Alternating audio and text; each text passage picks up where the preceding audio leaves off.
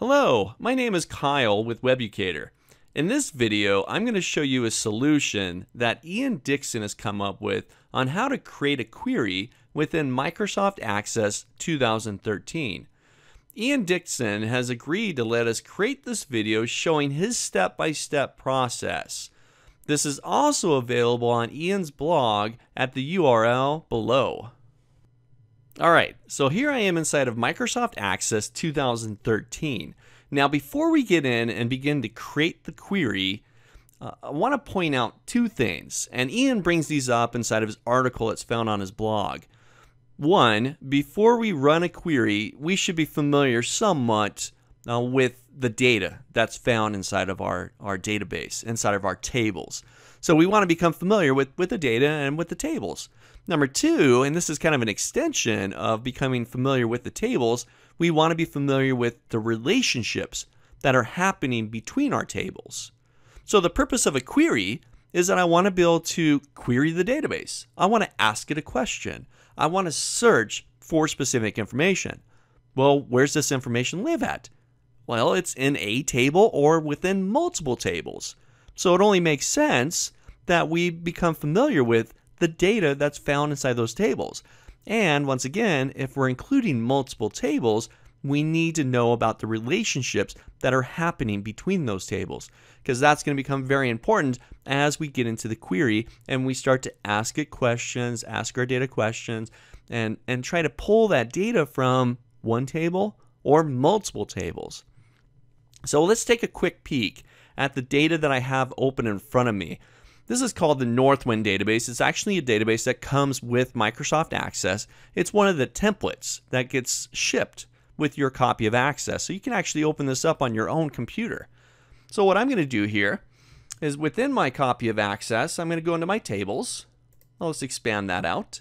I'm going to open up two tables here, and these are going to be the two tables that I'm going to use inside my query. So first, I'll open up customers. I'll give that a double click. This will open up my customer table. And in my customer table, I can see that I've got several records. There's actually 91 records in here to be exact, and we can see that down at the bottom of the screen. Now, as I become familiar with this table and with the data found in this table, I'm now going to know, once I get into the query, what it is that I can search for. Perhaps it's for a specific customer. Maybe it's I want to find customers by country or by city. Or by perhaps their title, their contact title, whatever it might be. But the more familiar we are with the data, the better off and quicker time we're going to have once we get into the query's design view and start to build the query. So this is going to be one of my tables. I'll close that. And I'm going to open up one more here. Customers, they place orders. So I'm going to open up the orders table and just take a quick peek in here. And there's actually lots of data in here that I can start to query off of and search for specific orders for each of my customers. Maybe I want to see stuff by date, or I want to see information by freight. I want to see all the customers that have ordered more than $50, more than $100 worth of freight costs, and so on. But once again, become familiar with the data. Now when we start querying the database, asking it questions, we know what we're searching for. So this is one thing that we should become familiar with before we get in there and start to create queries. The second thing, and Ian points this one out on his article found in his blog as well, is that we should become familiar with the relationships between these tables. I'm going to close that table, and if I hop up to the Database Tools tab at the top of my screen, there's a section called Relationships. And underneath Relationships, we've got a button called Relationships. So if I give that a click, this is going to open up the relationships window. These are all the relationships between the tables of this database. And remember, I'm looking at two specific ones. Here's my customers table, and here is my orders table. And I can see that these two tables do have a relationship connecting between the customer ID of the customers table and to the customer's ID of the orders table. We've got a relationship. Customers know that they have related orders. Customer number 1 might have 20 orders. Customer number 2 might have 100 orders. Whatever it might be, but because of the relationship between these two tables, they know how to find one another. Customers can find their orders. And perhaps more importantly for us, as we get into creating a query, we can query information based on both these tables through the relationship. All right, so now that we got that out of the way, again, very important that we do become familiar with the data, the setup of the data and such, but now we can create an effective query. So I'll close my relationship window here, and I'm going to create a new query. So I'll hop up to my Create tab, top of the screen.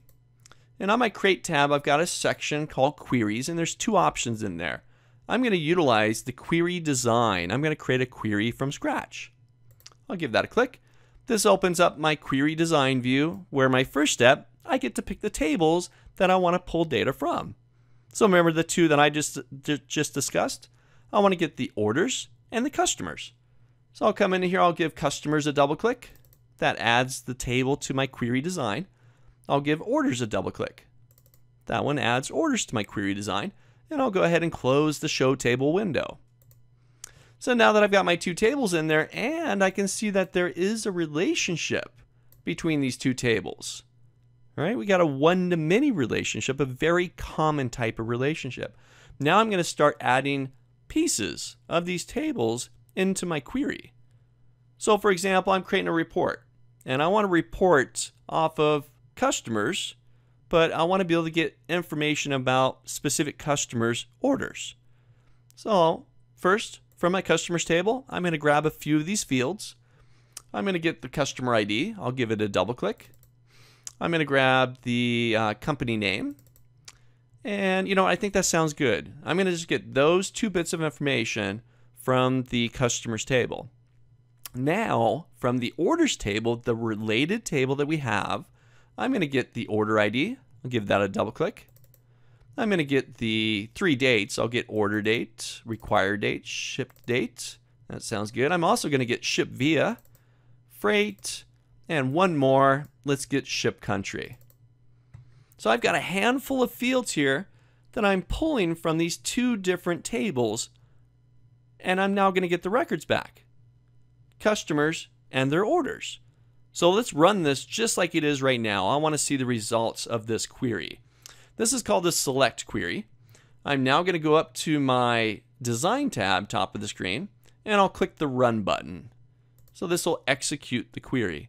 And as you can see, I've got a record set back, a set of records that consist of both customer information and their respective orders.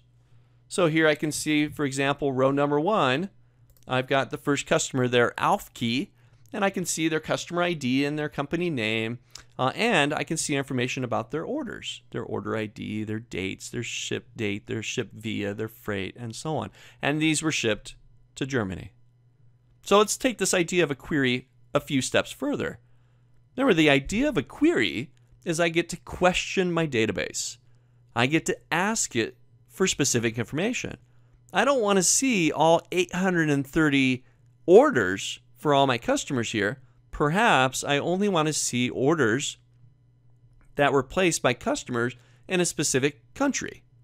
So now I'm going to go up to my Home tab, top of the screen. I'll go to my View button, and I'm going to go back into Design View. All right, so back where I started. But now I want to ask it a specific question. I want to find specific records.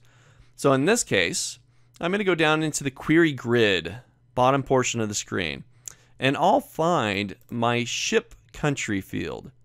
So underneath Ship Country, I'm going to go down into the Criteria row, and I'm going to ask it for a specific country. So one of the countries in here, I'm going to search for Canada. So I'll type in Canada, making sure I spell it correctly there. I'm going to hit my Tab key once just to hop my cursor out of that field. And I can see that Access has now put quotes around it. It's recognizing it as a text value, or what we might call a string value. So now, once again, I've asked it a question, give me back all the records where the criteria says ship country is equal to Canada.